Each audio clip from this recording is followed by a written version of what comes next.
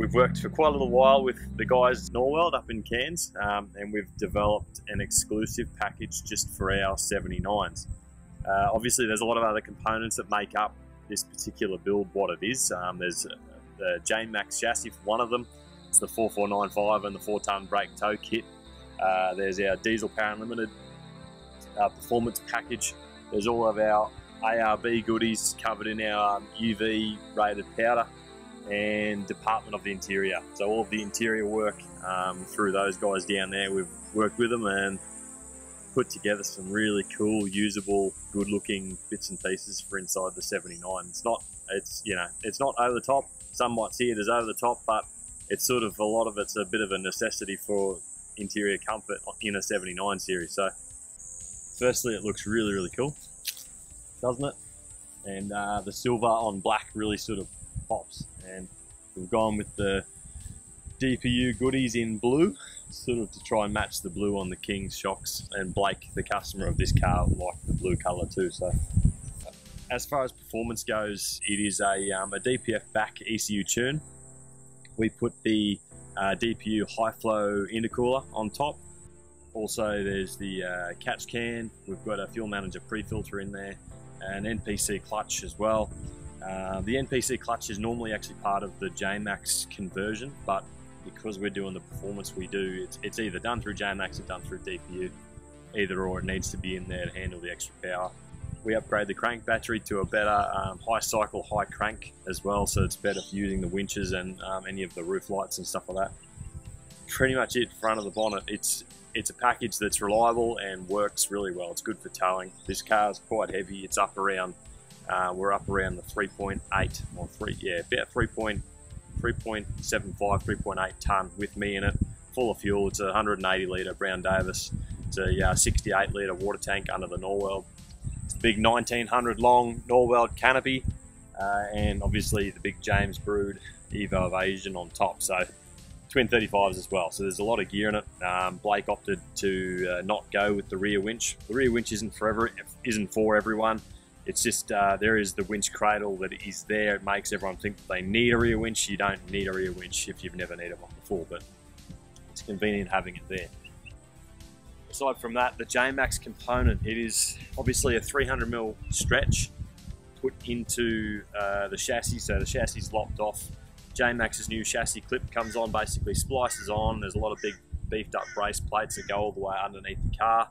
Part of that is a 300mm extension combined with their awesome billet radius arms and King's shocks. This is a 4-inch lift. It's all 4-inch and 35-inch tyres. It's all road legal. 4.495 tonne GVM.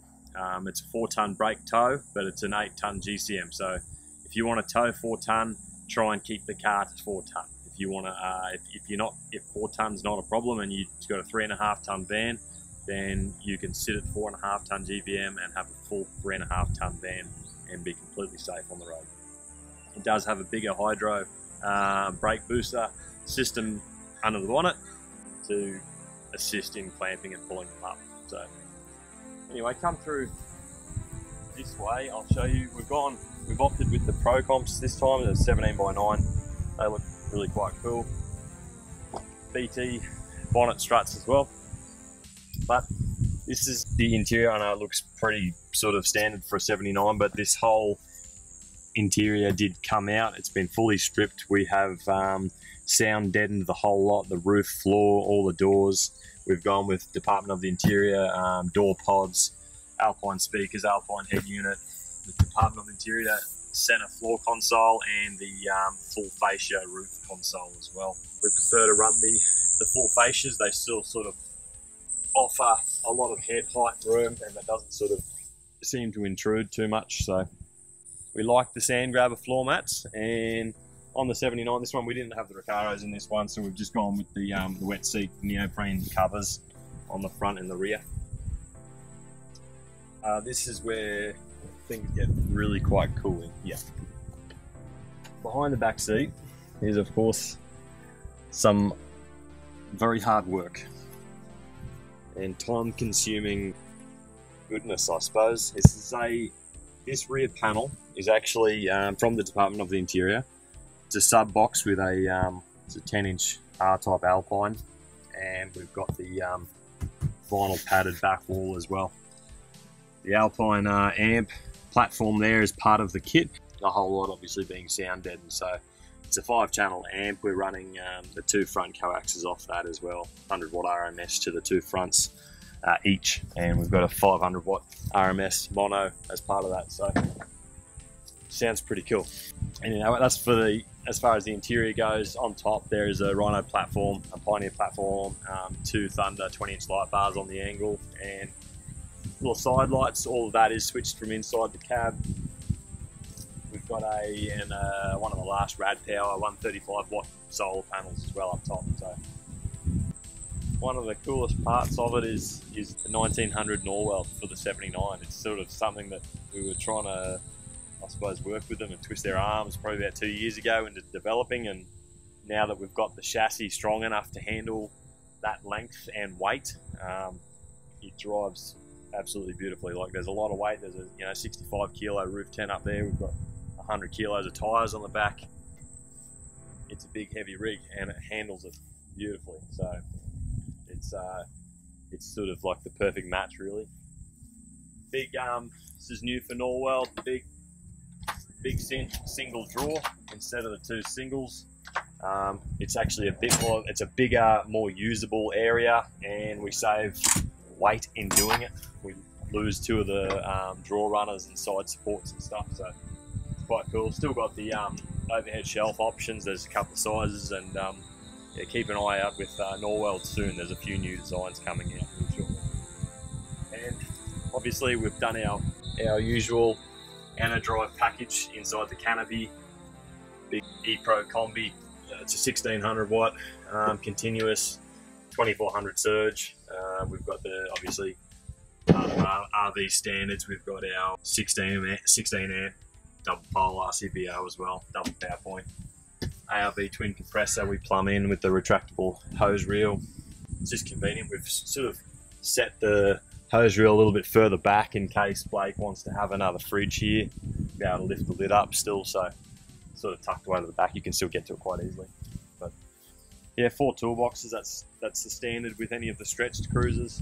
The base is still it's a standard base. It's a 1900 full-time base that you can still put on any of the your generic just stretched chassis 79s. So it's all the same down the bottom.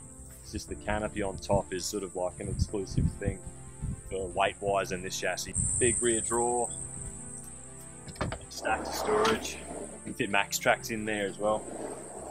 That length. Just the rear tow bar section I was explaining to you before, where the winch cradle normally is in there, but it's not totally necessary to have a winch in there if you don't think you need it. So it's just one of our standards. Is a 7-pin genuine tow harness, Anderson plug from the front through an SBI 12, just a 100 amp isolator, and the factory Norweld rear ladder. Basically drop this down and you're straight up into the tent. There's no need to use the ladder that comes with the James tents. Around this side, it's sort of a very similar layout canopy to what was already on the 200s. Basically drafted it into a narrower, slightly lower profile system to work with the 79. So it's normal 110 litre upright fridge freezer and big drawer, table, another little removable shelf at the back there too.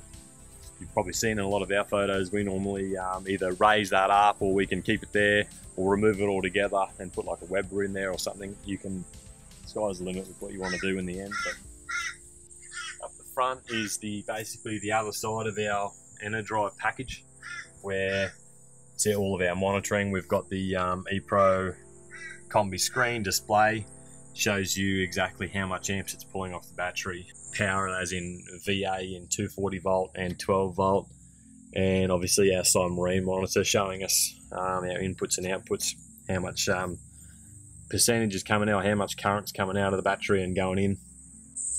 All the other bits and pieces down further back are sort of just the components to make those 2 screens work. A lot of isolation devices and fuse blocks. Darchi, big 270 degree Darchi wraparound. We've got all the wall attachments for that one as well, so Blake can pull up and fully just cocoon himself into his little area in the truck. So it's taken a lot of hands on deck to get this truck to where it is today. So we hope you enjoy it, mate. It's yeah, very jealous. Very cool car. So anyway, if you've got any questions, give us a call, send us an email. You can even drop a few comments in the video when we upload this one as well. So cool, guys. Have a good one.